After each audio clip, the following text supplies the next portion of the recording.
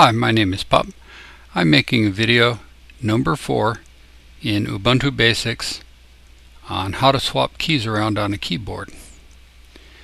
The prior videos that are on YouTube are Ubuntu Basics Swap Keys 1, and that shows how using a terminal and typing in xmod map you can switch around the parentheses on your keyboard such that you do not have to use the shift keys. This is a temporary method, and when you reboot, the modification is gone. In video number 2 of swap keys in Ubuntu Basics, I showed how to swap the left mouse click with any other key on your keyboard, and this too is temporary. In video number 3, I showed how to use the compose key and also how to use the third level key. In this video, I'm going to show a graphical user interface program, and it's called xkeycaps.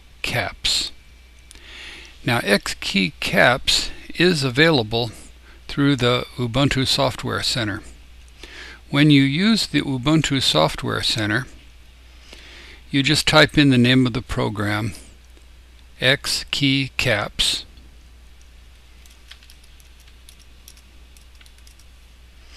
and as you can see here, I've already got it loaded. The green check mark indicates that I already got it. I'm going to tap on it to get more information, and it says something here that's interesting. It says this program is run from a terminal. In other words, you can load it through the Ubuntu Software Center, but after doing so, it does not load into the menu.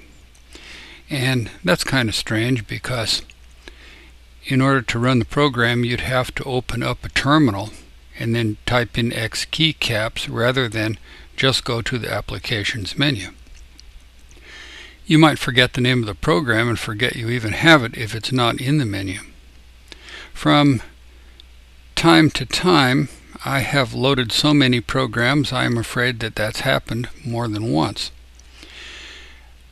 So, I'm going to show you how to put it in the menu. You go to System, Preferences, Main Menu, and I'm going to put it in Applications. In fact, I have already put it in Accessories, and it's called xkeycaps. And the way you do this is you type in New Menu, and when you do that, you get a blank screen, and you type in the name of the program and the command to run it.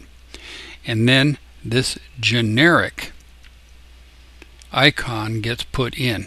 It's a picture of a spring.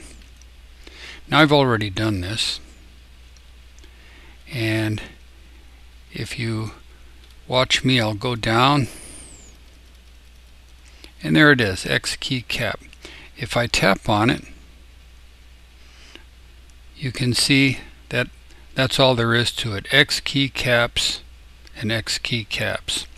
If you want to, you can put in another icon. Well, I'm going to open it up and show you what it looks like. Let me close the Ubuntu Software Center.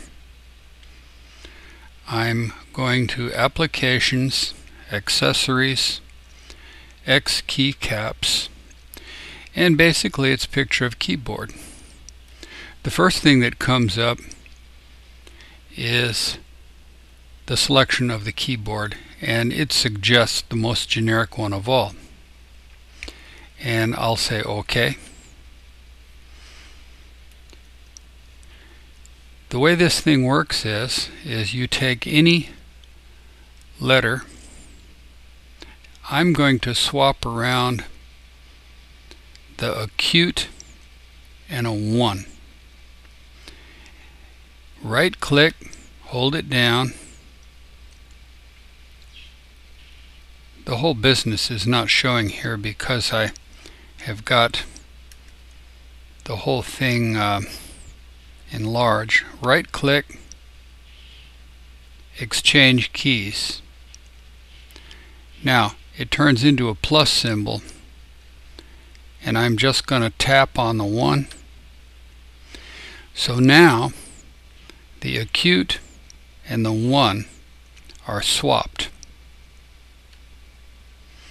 I'm going to open up a text editor.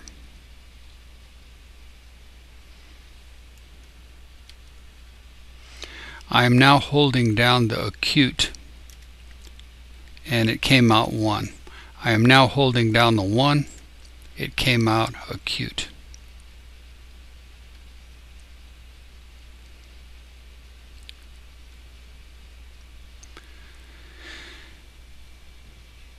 It shows you up here what is swapped, the acute and the 1. If you tap here, it restores the default map. If you tap here, you can actually print out the output of what things are swapped. Here you can go back and pick another keyboard.